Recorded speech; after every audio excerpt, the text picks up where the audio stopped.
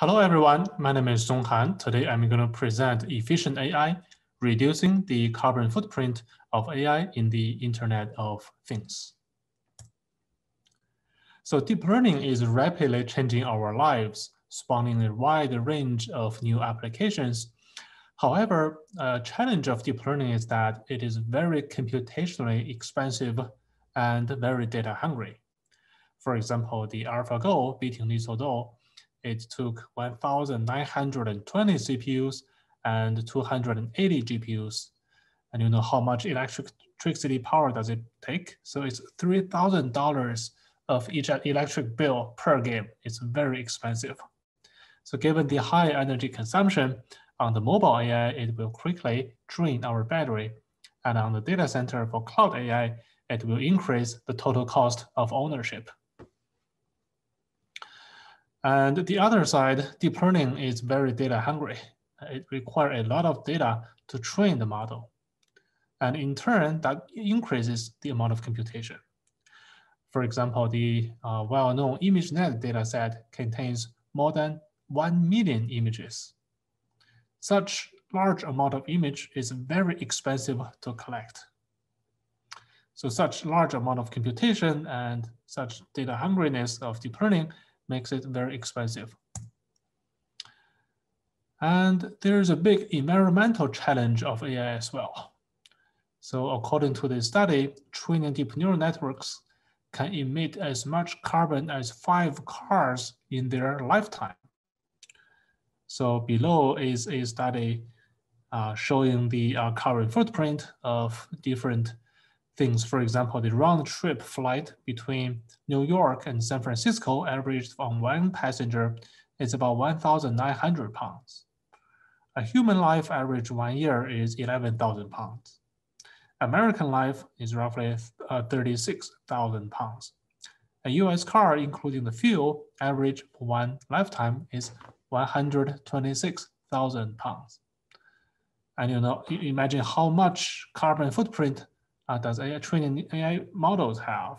So this work transformer with neural architecture research, basically it's a natural language processing model, takes 626,000 pounds of carbon footprint. It requires a lot of GPU hours, lots of computation resource in a large data center to train and design an efficient model that is only a few percentage point better accuracy compared with conventional models. However, such neural architecture research method is very computationally expensive. On the other side, Japan is really facing a government mandate to be more sustainable by 2050.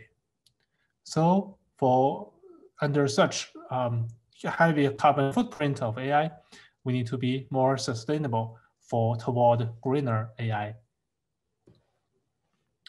To make AI greener, our idea is to compress a large neural network to be smaller so that it can be deployed on low-power hardware platforms. So the technique is called model compression and tiny machine learning. So our technique is called deep compression, where we can make AI run fast and efficiently with limited hardware resource. And we can prune a large neural network by removing those redundant connections and neurons to make a large neural network small. The original Resident 50 is 100 megabytes. And after deep compression, it can be reduced to only 6 megabytes without hurting the accuracy.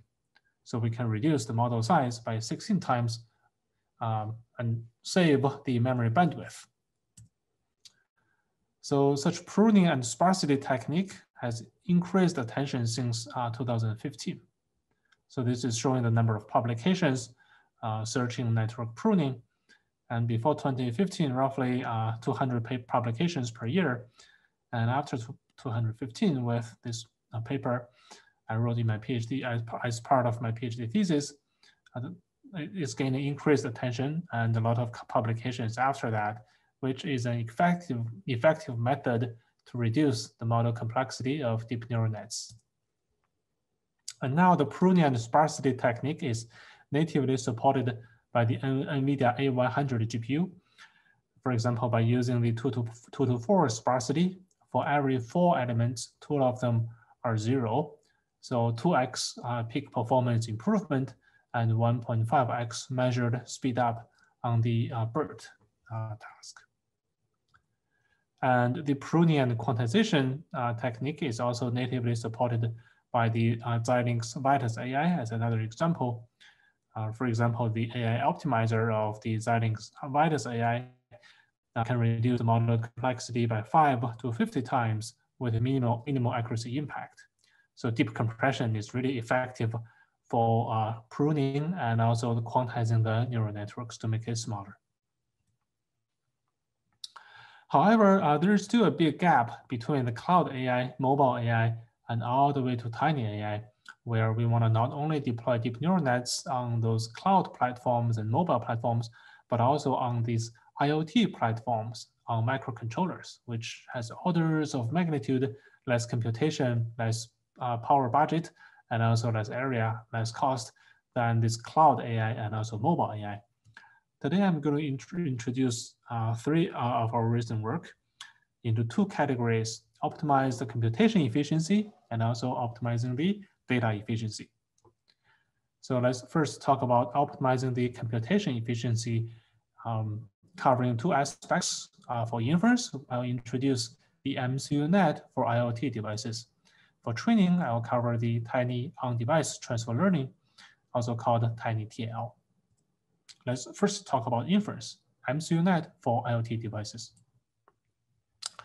The challenge is that memory is too small to hold deep neural nets on these tiny AI devices. Compared with cloud AI and mobile AI devices, which has gigabytes of memory and storage, tiny AI on these microcontrollers only have 320 kilobytes of SRAM and only 1 megabyte of flash to hold the weights. So the number of resources is 3 or 4 orders of magnitude compared with mobile and cloud AI devices.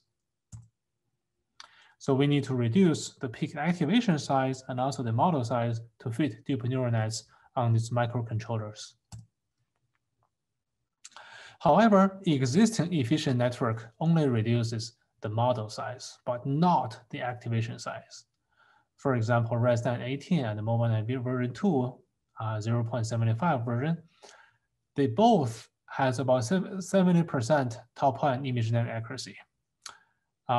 The model size of MobileNet is reduced by 4.6 times compared with ResNet. However, the peak activation didn't decrease, but increased by 80% because of the inverted bottleneck layer, which is not an efficient model due to the limited capacity of the depth-wise convolution, and they have to expand the number of channels to compensate for the loss of accuracy. As a result, the peak activation is a lot larger than our budget. So given a microcontroller that has only 320 kilobytes, the amount of memory required by the MobileNet is far more than what we have. As a result, conventional frameworks like TensorFlow Lite Micro can only classify those simple tasks like apples and oranges.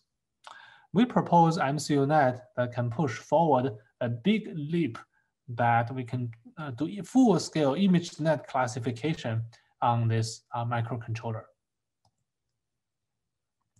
So the key idea is system and algorithm co-design.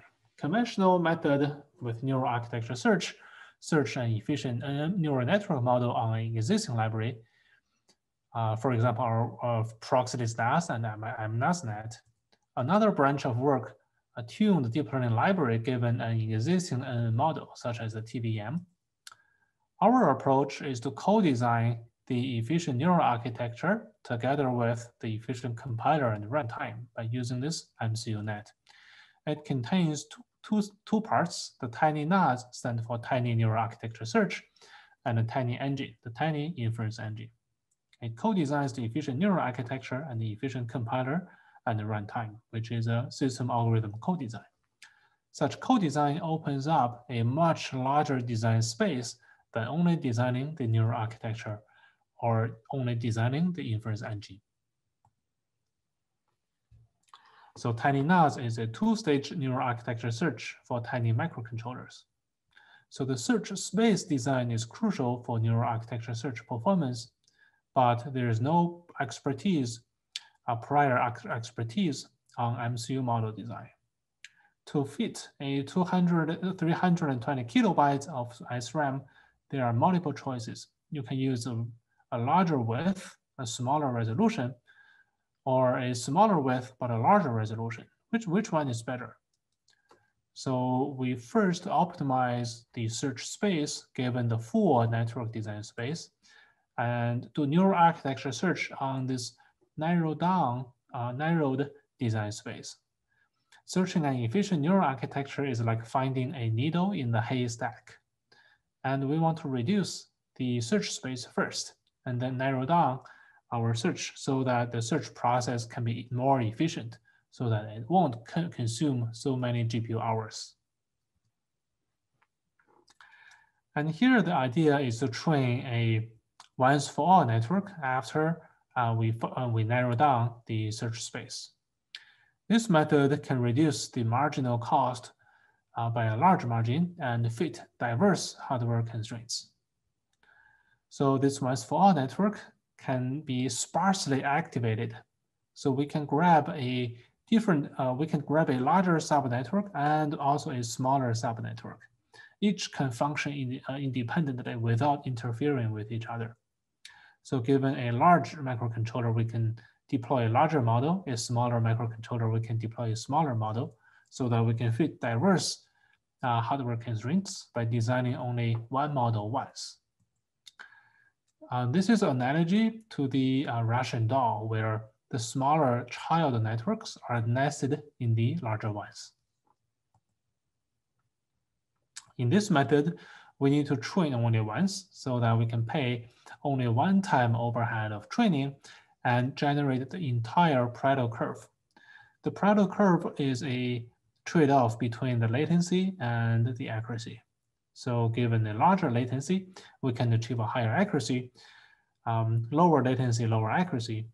But our approach consistently outperforms the current industry standard from Google, which is the MobileNet version 3, showing in blue, and ours is showing in red. The interesting phenomenon is that we can generate the entire Pareto curve, larger model and smaller model, by training only once. Compared with the Google's approach, you need to train 4 times to get 4 models. We can train only one time, only once, but get a lot of models in this trade-off curve. This approach also reduces the marginal design cost of a new neural network. So it also consistently outperformed the human baselines and received the 6 first-place finishes in the top competitions in efficient AI, including the IEEE Low Power Computer Vision Challenge. And compared with conventional neural architecture search methods, which require 400,000 pounds of CO2 emission, this method, by using this once-for-all network, the marginal cost is only 340 pounds of CO2 emission when we design a new model for a new different platform. And we try to understand why such tiny neural architecture search better utilizes the memory. So the peak memory for the first 2 stages of MobileNet version 2 and the TinyNAS are shown below. We can see that the TinyNAS model is much more balanced compared with MobileNet version 2, where the difference between the max and the average is 2.2x for MobileNet, but it's only 1.6 times compared with TinyNAS. So TinyNAS designed the network with more uniform peak memory for each block, allowing us to fit a larger model given the same amount of memory.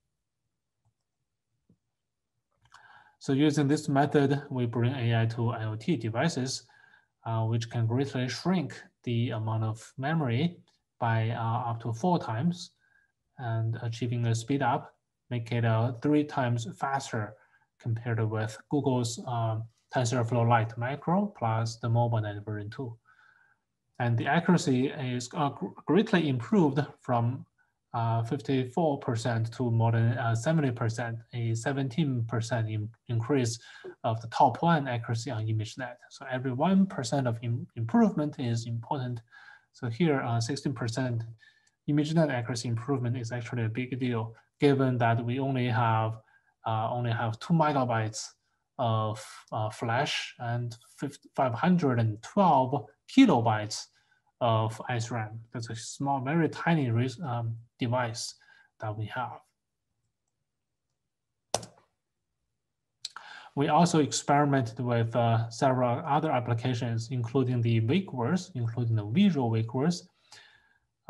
So person detection to detect a person or no person, so that which is helpful for the smart home applications, and also for the audio applications, such as the audio wake words, like the Google speech command.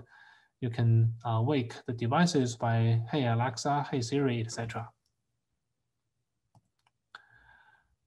So we find that the system algorithm co-design give the best result. So on the full ImageNet classification on the STM32 microcontroller that has only 320 kilobytes of SRAM, 1 megabyte of flash, the 1000 class ImageNet classification baseline with Google's MobileNet V2 plus ARM's well-optimized CMSIS gives only 40% top-line accuracy, making it barely usable.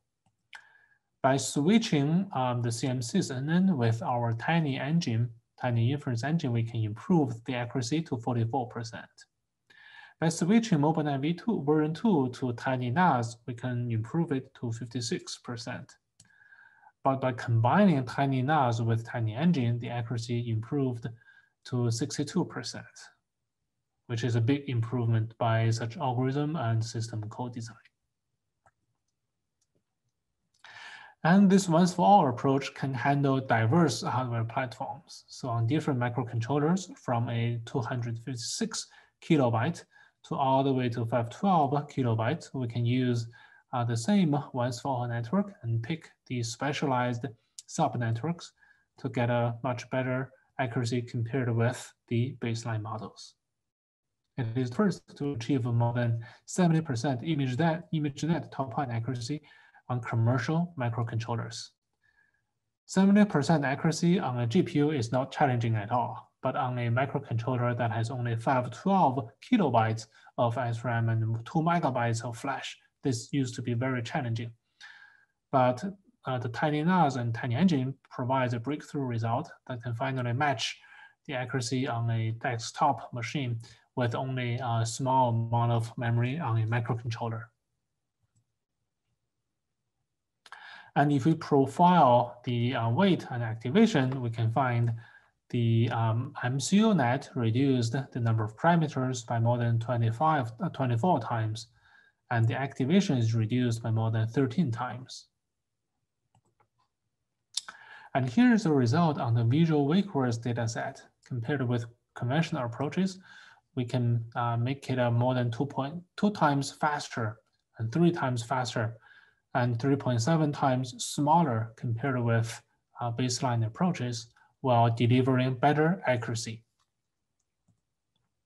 And on the audio wake words dataset, the speech command, the audio wake words, we can achieve either 2% higher accuracy or more than 2.8 times faster inference speed, all the way up to 4.1 times smaller memory footprint compared with conventional methods. And here is a live demo. We have this microcontroller attached to a screen and also has a camera in front of it. It is the STM32F746 commercial microcontroller costing roughly $10. And here is the board. It has 320 kilobytes of SRAM, 1 megabyte of flash, ARM Cortex-M7 running at 216 megahertz. It can process 2 max per cycle, so roughly 432 megaops per second. So very poor computational resource, and has no DRAM and no operating system, just a bare metal microcontroller. Using Google's TF Lite Micro with MobileNet, the model runs only 75% top-line accuracy, roughly 2.9 frames per second. With our approach, we can accelerate it to 7.3 frames per second, and the accuracy improved to 87%. So as you can see here, when we detect there is a person, the screen turns red.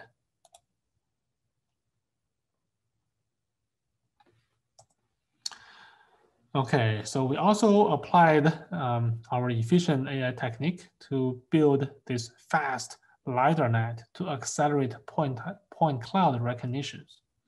So point cloud recognition is an essential part of LiDAR perception, very important for autonomous driving.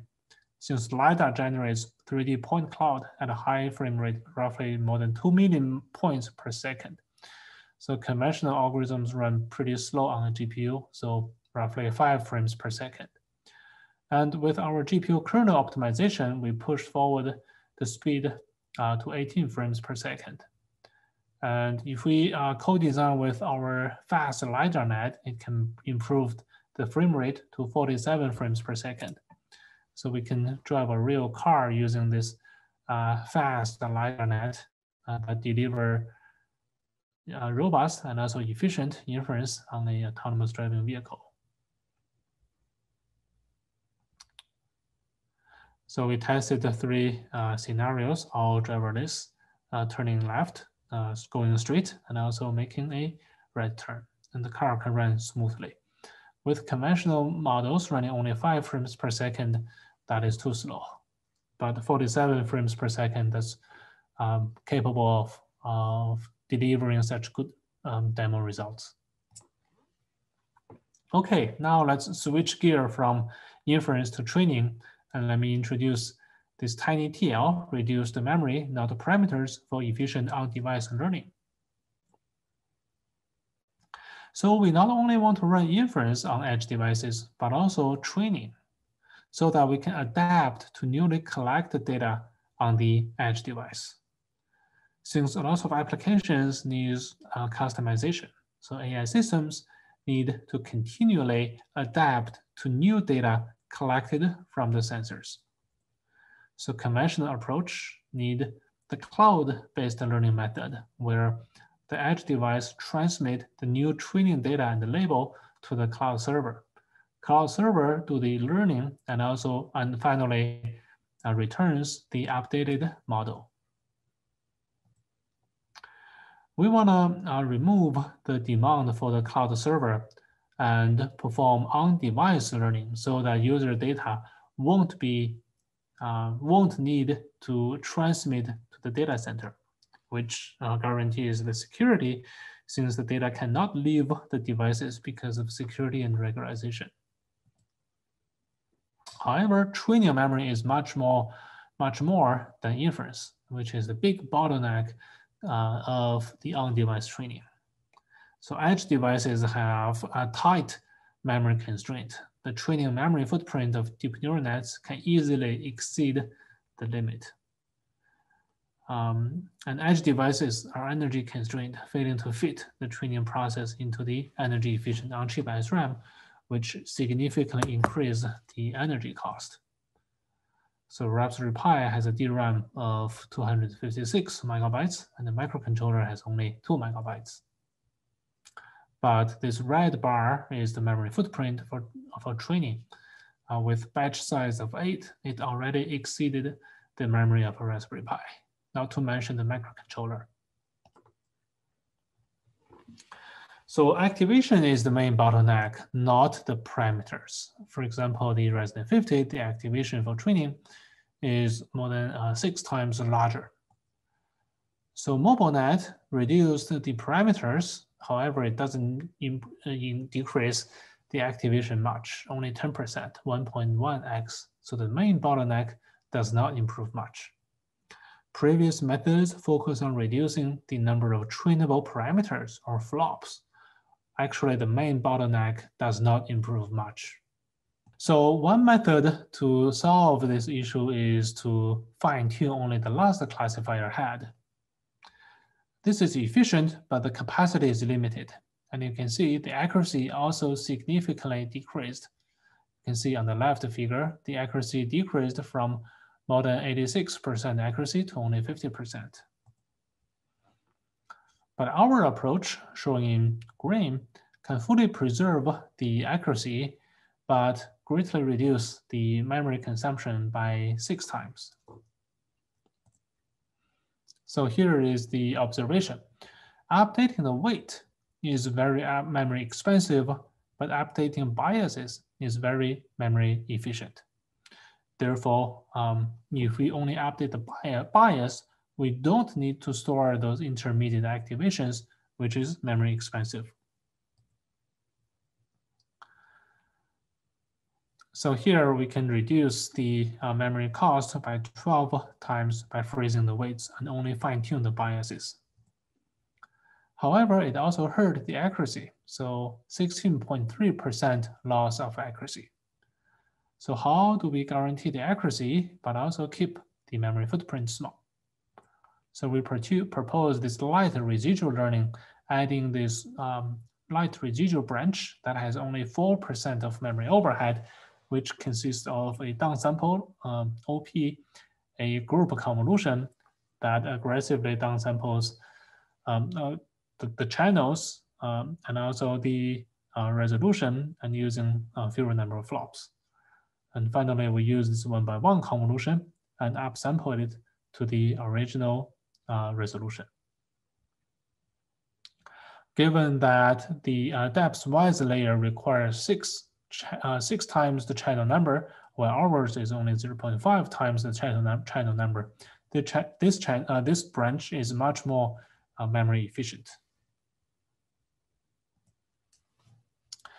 And adding this branch also significantly improved the accuracy, so that you can see on the right-hand side, we can match the the accuracy compared with fine-tuning the full network. So further experiment, we find we can compare the training memory, which is the x-axis, and the accuracy on the Stanford car dataset. So with the same accuracy, we can achieve 4.6 times memory saving compared with conventional approaches. And similar observation is found on other datasets, like flower dataset, cars dataset, and also the food dataset. The memory reduction ranges from 4.5 times to 6.5 times without losing the accuracy. Further, we can enable fully in-cache training by using batch size of 1 together with group normalization. With this approach, we can aggressively push the frontier of the memory requirement to only 16 megabytes, which is a typical L3 cache size, enabling feeding the training process into the cache, which is much more energy efficient than training that require DRAM. So our goal is to enable this on-device training and also inference so that we can better preserve users' accuracy, reduce the carbon footprint, reduce the latency, and make it toward greener AI and IoT, AIoT. Last but not least, we also want to improve the data efficiency. So I'll present this differentiable augmentation for data efficient GAN training. So data is expensive. This FFHQ dataset contains 70,000 post-processed human faces. And this ImageNet dataset contains millions of images from diverse categories. It takes months or even years to collect the data along with prohibitive annotation costs. However, if we reduce the amount of training data, the quality deteriorates very quickly. For example, using only 100 Obama faces, the generated face is heavily deteriorated. With only 160 cat, the generated image, you can see there's no eyes, the mouth and the nose is also distorted. Similar for the dog dataset, the generated quality is very poor given only hundreds of images. And quantitatively, the gas heavily deteriorate from 100% training data to 20% to 10%. The measurement is using this metric called FID. The better, so the lower the FID, the better the quality. The higher the FID, the lower the quality. So given only 10% of the training data, the quality deteriorates very quickly. And you can see the discriminator begins to overfit when there's less data. So with only 20% of the training data, the discriminator's training accuracy is pretty high, but the validation accuracy of the discriminator is pretty low. With 10% of training data, the overfitting phenomena is even more severe. So one approach is to augment the real images only. So one image becomes multiple images. However, this generated image will suffer from the artifacts which will appear on the generated images. For example, color jittering, translation, and also cutoff. So the artifacts that is coming from the augmentation will also appear on the generated images. The second approach is to augment both the real and the fake images for the discriminator. However, such unbalanced optimization cripples the training. So on the TX and TGX, the discriminator has pretty high accuracy, but on the real true generated images, the accuracy is pretty low. So the solution, which is our third approach, is to augment both the real and the fakes for both discriminator and also the generator. So both the real and fake images will be color jittered with translation with cutout, and then we can back propagate the loss back to the generator and the discriminator.